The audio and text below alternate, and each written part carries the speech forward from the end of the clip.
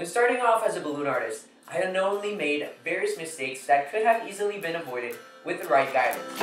In this video, I will share with you some of the most common mistakes I see beginner balloon artists doing and how to solve them so that I can save you time and a lot of headaches. The first mistake I see a lot of balloon artists doing is not measuring the proportions right whenever doing the tutorials online. I see a lot of characters that have longer noses than what they're supposed to have. They have more air in the balloon, causing the end of the design to look tight and almost looking like it's going to explode. So I would say really take the time to measure with your fingers at the beginning, just so that you get the size of the different proportions correctly, because it can really make a difference from something looking very disorderly and something looking more like the actual character. The next point I want to touch on is how to cut off a line. I see a lot of balloon artists, they feel bad that they're going to have to cut off a line. They just want to make sure everyone's happy, and unfortunately, we cannot please everyone. So one of the common mistakes I see people doing is letting the line continue to grow and pile on, and then at the end have to cut it, and people have already waited, they have stood in line for a certain amount of time, and now you're telling them that all that time that they waited for is completely gone, and they're also not going to get a balloon. So I recommend doing a countdown roughly about 30 to 15 minutes in length towards the end of your shift. So I recommend checking the line roughly about 30 to 15 minutes towards the end of your shift. That way you can gauge how many people and kids you can actually complete within that time frame. You can go towards the end of the line and tell the person that they're going to be the last person in line. So what that usually does is now you have a person in the back telling people who are trying to pile on into the line that they're no longer doing balloons. That way you don't have to make those people wait an additional amount of time. Might as well stay safe and cut off the line right on time. If you're enjoying this video, I would greatly appreciate it if you could smash that like button down below. Somehow it really helps my channel.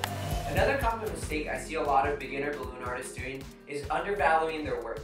Whenever you go to a restaurant, you might charge only $1 for your balloon figures. I would definitely recommend putting sometimes a optional price. For example, you are doing tips, maybe giving certain figures a certain amount of optional tip. That way people know that your work is valuable. So I would definitely recommend learning how to price individually for characters, but also for gigs, because sometimes I do see people starting to charge $50 or $60 an hour for balloon art or face painting. Sometimes what that does for other artists is that it undervalues their work. For the most part, I would say if you know the basic characters and the basic designs, you can definitely start charging $100 an hour or more.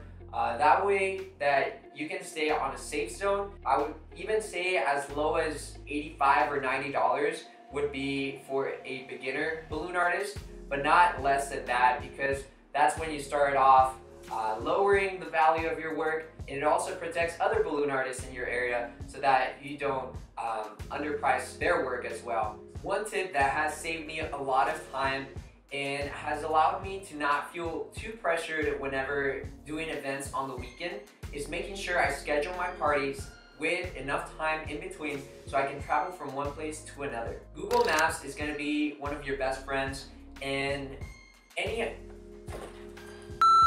honestly any app that helps you travel from one place to another, has a GPS system, can be very useful for making sure that you know how much time it takes from one event to the other, and that way you don't have to worry about having a time conflict. I definitely recommend using time blocking, which is a feature on Google Calendar where you can block out certain amounts of time for different activities, and this really comes in handy for making sure that you put in the information of the customer and you can put the location of the party. That way you know how much time it takes from one place to another, and try to fill out as much as you can with events and parties according to what you have available. And lastly, I want to talk about a mistake that I see a lot of artists doing whenever exposing their work I know it can be sometimes hard to really believe in what you do. I remember when I was first going through the restaurants, I would get very nervous and would overthink the situation because sometimes I would be so afraid to sell my art because I didn't know if it was worthy of somebody purchasing it. That is why I would say put yourself out there. The more you put yourself out there, the more you begin to let go of that social anxiety that sometimes you can feel whenever exposing yourself the first couple times. Also, take pictures of your work, even though the first couple of pictures might not be the best. Just make sure that you're taking pictures, documenting your work, and putting it on your social media.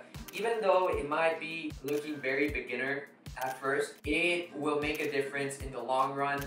It's better to have pictures than no pictures. So start creating documentation of your work and post it on different sites, on your Instagram, Facebook, make a TikTok if you want out of it. But the thing is, get yourself out there, put yourself in the situation where people are looking at you doing work. That way, the more that you do it, the easier that it becomes. So those are the common mistakes I see a lot of balloon artists doing when starting off. So I hope this saves you a lot of time. And if you really enjoyed this video, I also recommend watching this other video about the only tools that you actually need as a beginner balloon artist. Until next time, we'll see you soon. Take care.